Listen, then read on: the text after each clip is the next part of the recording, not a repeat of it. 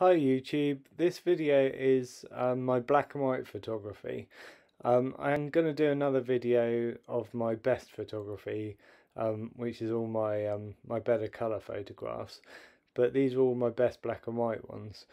There might be a bit of crossover because some of my best colour ones look good in black and white as well, so I have done a few where I've put them in both categories. This is basically just a slideshow so you can have a look through them, and I thought I'd put it up for inspiration for other artists because I do a lot of paintings. I trained as a natural history illustrator, but I love all kinds of like landscapes and that kind of thing, and I try and take photos wherever I can because I just never know when I might need some inspiration for a painting. So there's all kinds of stuff in this lot.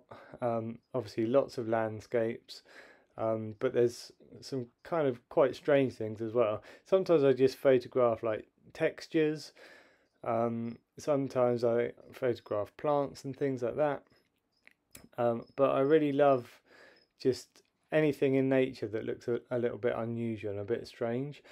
So I've taken quite a lot of close-up photos as well under a microscope of things like fossils and minerals and that kind of thing.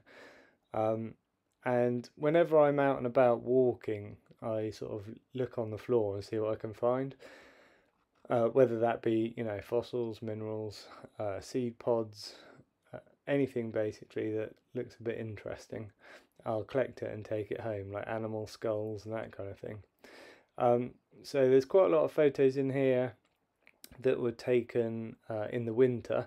I think quite often, if you get a deep layer of snow, you can go out and take some really stunning photos. So some of the better ones in here were taken in the winter. And then there's all kinds of, there's sort of industrial landscapes and close-ups of seed pods and fossils, all kinds of things. And hopefully there might be something in there that might inspire some of you to do a painting of your own. I shoot most of these photographs using my Canon EOS 5D, which has been a brilliant camera, and then I'll use Photoshop just to turn it into a black and white image.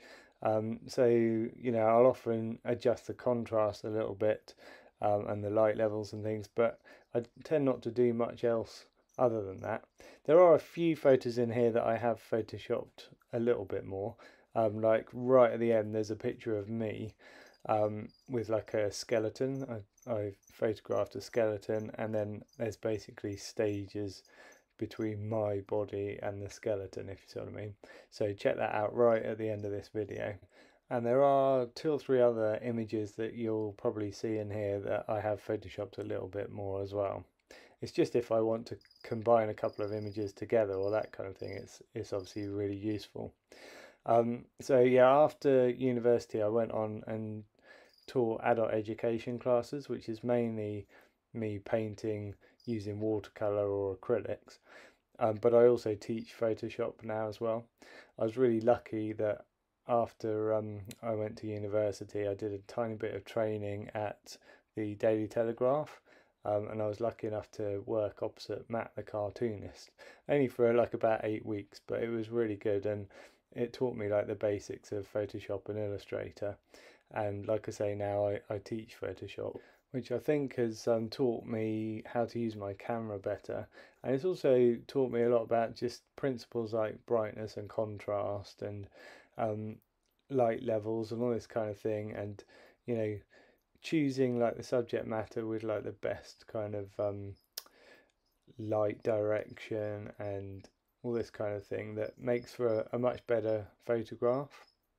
Before digital photography, and before I got my Canon, I used to shoot using, I think it was an Olympus OM2, which is the same camera my dad had as well.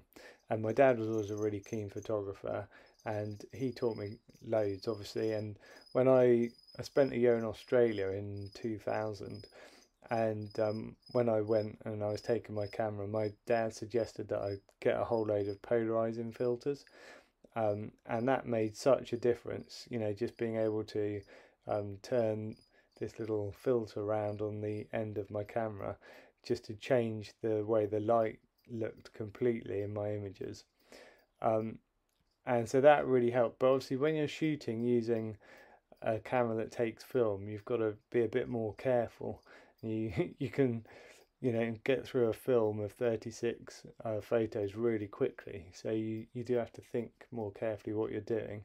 And plus it costs a lot of money to get them all developed into photographs. So we're very lucky now, the sort of the immediacy of photography, but also the fact we can take hundreds and hundreds of photos and then go back afterwards and choose the one that's best. It makes it so much easier. I suppose the only thing with that is just how long it can take to sort through them afterwards. It can take quite a long time. Anyway, if you've enjoyed this video, please check out my other videos and hit subscribe to see anything similar and to see any of my artwork or anything in the future. Thanks for watching, and I'll catch you in the next video.